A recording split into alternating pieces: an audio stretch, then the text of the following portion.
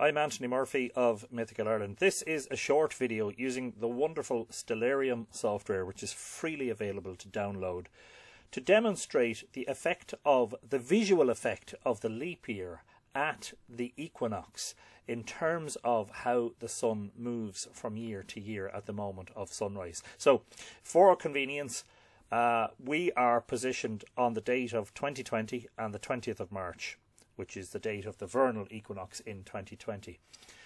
The vernal equinox in modern astronomical terminology is defined as the moment when the sun crosses the celestial equator. So just to describe what you're seeing here, obviously these lines are not visible in the sky. These are lines or hoops, circles as it were, through the sky that modern astronomers have just defined. This one being the ecliptic, that is the path that the sun takes through the sky on its annual journey through our sky, and the other line is the celestial equator. This is the line, the imaginary invisible line that divides the northern hemisphere of the sky from the southern hemisphere of the sky. It is really a projection of the Earth's equator out into space, as it were, if you could imagine that the sky has a fixed distance from us, like the inside of a globe, and this is the hoop through it. Anyway, this is the moment. It's shortly after sunrise, 6:39 a.m. on the 20th of March 2020, and imagine that we're at Cairn T at Loughcrew and we're looking east at the sun after it has cleared the horizon. Now watch what happens. I'm going to go forward through the years here, just very slightly, so that you can see that the sun's position actually changes slightly. Watch this. In 2021, the sun, you can see the movement of the sun there. It is slightly lower in the sky, slightly beneath the celestial equator. And the reason for that is because every year is 365.24 days long. In other words, around about a quarter of a day more than 365 days. So, in effect, what this means is it will take a quarter of a day for the sun to actually reach the position where it's crossing the celestial equator. 2022, the effect becomes even more pronounced, such that at sunrise the sun is, what is it, 4/5 beneath the equator. In other words, most of the sun is still in the southern hemisphere of the sky and only a small portion in the northern hemisphere. We come to 2023 and the date of vernal equinox, and the sun is almost completely beneath the celestial equator. Now, if we go forward in time, you'll notice that the sun jumps back again, and it keeps doing this every 4 years. Its position changes over the course of 4 years.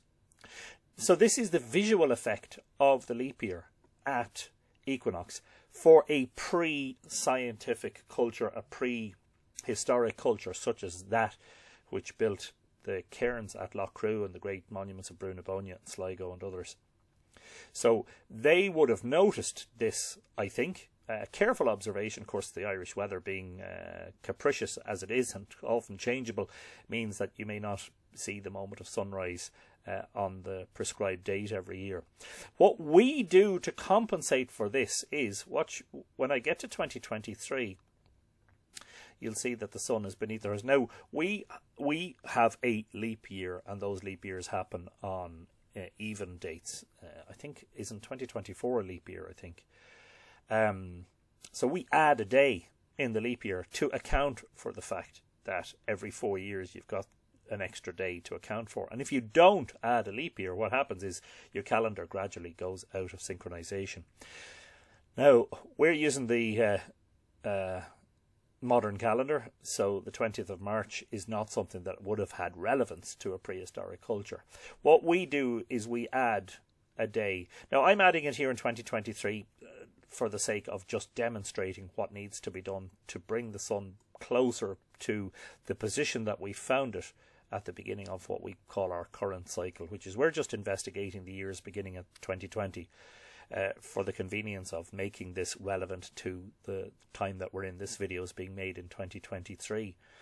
So if you don't do that, if you don't add the day, you will see that in any case the sun leaps back at equinox. So if you're watching the sun rising into Cairn T every equinox, you will notice this. Like, okay, it seems to dip and then come back again, and dip and come back again, and dip and come back again.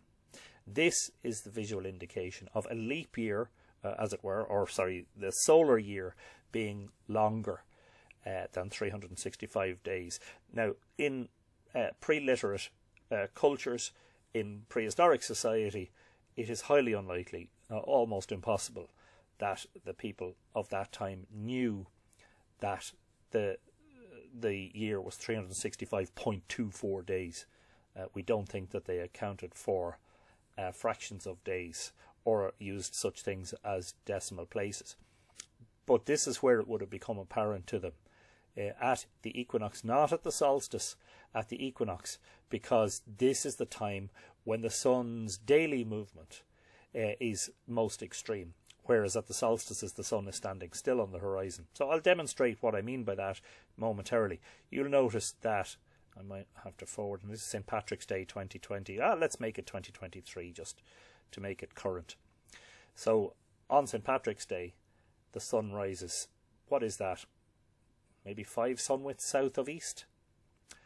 A day later, of course, you have to account for the time change because the sun is rising earlier every morning. It moves quite significantly. A day later, again, there's a more significant movement, and a day later. And so at the equinox, the sun is moving fastest. It's moving at approximately 1 sun width per day, actually, at the equinox.